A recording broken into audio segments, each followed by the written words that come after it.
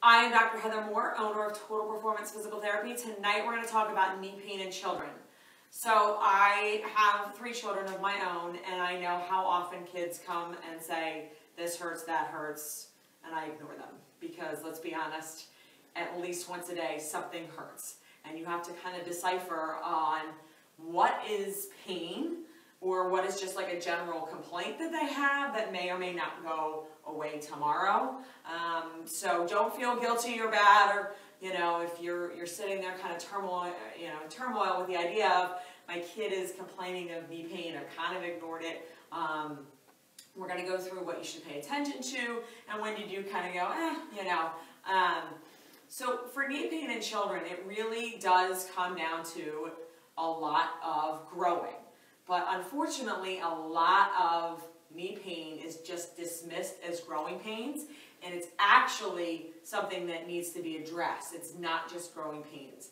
It is not something that it's going to go away as they compensate or they tear something, but it's not, you can't just chalk it up to growing pains.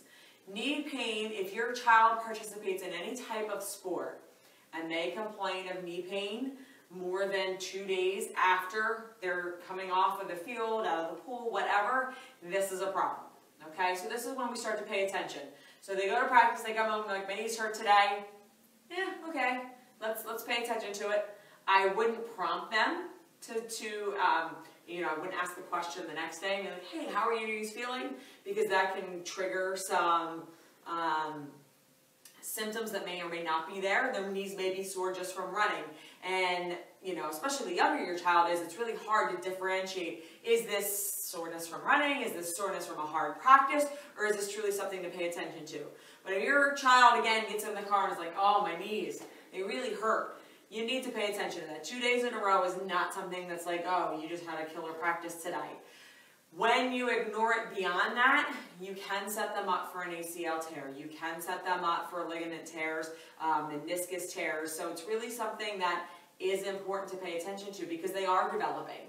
And if their muscles are not developing correctly and they're compensating, you want to be aware of the fact that it can lead to some very serious problems. A lot of times a knee pain complaint precedes an ACL tear, especially in that female population, that younger female population. So really be careful of that type of warning sign. When they've come into that car 2-3 days in a row and they're like, my knees really hurt, you need to address it.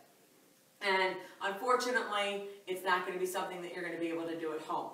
Now, it is something that is going to be quick and easy because they're young and they're Gumby, and usually once we find out the reason for the pain, it's usually very quickly resolved. So it's not like you're going to be spending months and months and months in therapy. However, it is something that does require a treatment. You've got to figure out why it's hurting. Are the heel cords, like the Achilles heel, could that be too tight? That could be causing the knee pain. Is there hamstring issues? Are the hamstrings too tight? That could be causing knee pain. Is there jumper's knee? Is the tendon in the front of the leg becoming inflamed? That could be causing knee pain. There's a lot of things that could be causing that knee pain complaint. It's really hard in children to be able to have them decipher exactly where the pain is coming from and really describe it to you. So that's why I say, in adults, I can kind of give a couple of keywords or things that you can look at in order to be able to diagnose yourself a little bit. But in children, it's usually like it just hurts, or it hurts all over the place. So it's really important that once you make that connection that there's something going on here, that you get them in so it can be looked at. One of the things that you can look at home, especially to see if there's truly a lot of knee dysfunction going on, and if that pain or if that complaint of pain is really valid, is just have them do a single leg squat.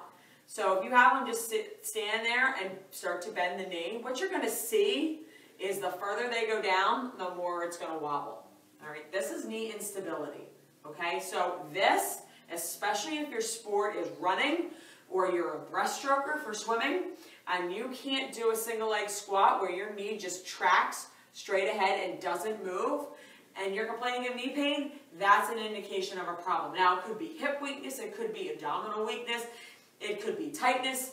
It's really hard to say just from watching that exercise, but it's something that as a parent, you should clue in on like this.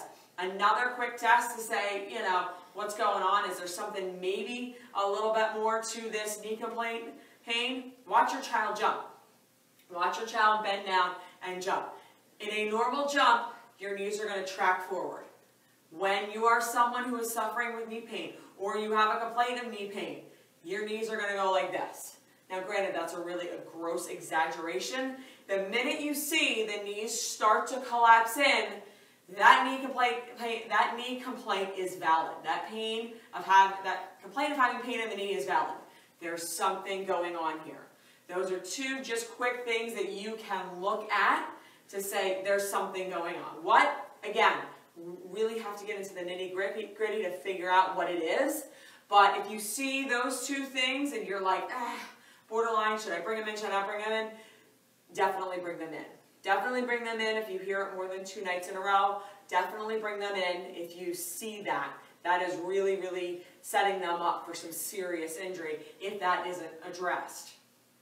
What you want to do is, if your child comes in and you realize that, okay, this is something that we need to work on, this is something we need to address, you do not want to have them stretch, okay? I get a lot of, unfortunately, kids who come in here a little bit later than they should have because, they just stretched their knee. They just stretched out, and that's going to help them. A lot of times it's a balance of stretching and a balance of strengthening. You've got to find the muscles that may need stretch, but a lot of times it's more weakness. And most parents come in and they say, well, my kid runs 100 miles a week, they take 57 games, they're not weak. A lot of times it is. A lot of times it's hip weakness, a lot of times it's core weakness, a lot of times it could be coming from the foot and how the foot develops. So it's really important to understand that even though there is knee pain, it may not be necessarily at the knee. It could be coming from the hip, it could be coming from the ankle. So getting them in here as soon as possible, but not necessarily just saying go up there, go and do a hamstring stretch. That's like the classic, you have knee pain, just go stretch. Go do a quad stretch. Go do a runner stretch. Go do a hamstring stretch. I see that a lot coming in here with kids who have knee pain and they're like, oh, well, I just was told to stretch. That's completely wrong. Okay, 1, it's not growing pains. 2, stretching is not going to help it. All right, so you've got to figure out all the muscles that are involved, where they're involved. Is it the hip? Is it the knee? Is it the ankle? And then go from there in making the best decision forward. If you see some of those positive signs, you need to bring them in. It is not something to wait on. This is not going to get better. This wobbling is not going to get better until those specific muscles are trained. If you do have a child that's suffering with knee pain and you want to bring them in for a free consultation, all you have to do is call our office at 215-997-9898 and we'll be sure to get you in.